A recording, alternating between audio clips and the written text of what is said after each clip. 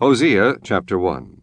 The word of the Lord that came unto Hosea, the son of Beeri, in the days of Uzziah, Jotham, Ahaz, and Hezekiah, kings of Judah, and in the days of Jeroboam, the son of Joash, king of Israel. The beginning of the word of the Lord by Hosea.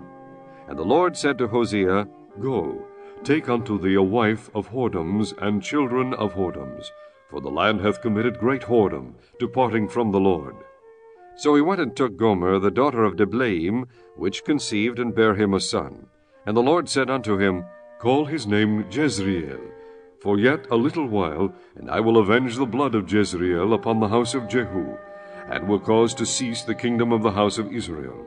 And it shall come to pass at that day, that I will break the bow of Israel in the valley of Jezreel. And she conceived again, and bare a daughter.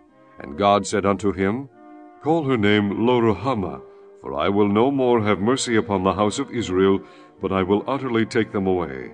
But I will have mercy upon the house of Judah, and will save them by the Lord their God, and will not save them by bow, nor by sword, nor by battle, by horses, nor by horsemen. Now when she had weaned Loruhamah, she conceived and bare a son. Then said God, Call his name Lo-ammi, for ye are not my people, and I will not be your God.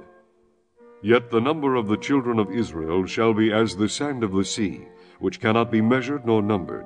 And it shall come to pass, that in the place where it was said unto them, Ye are not my people, there it shall be said unto them, Ye are the sons of the living God.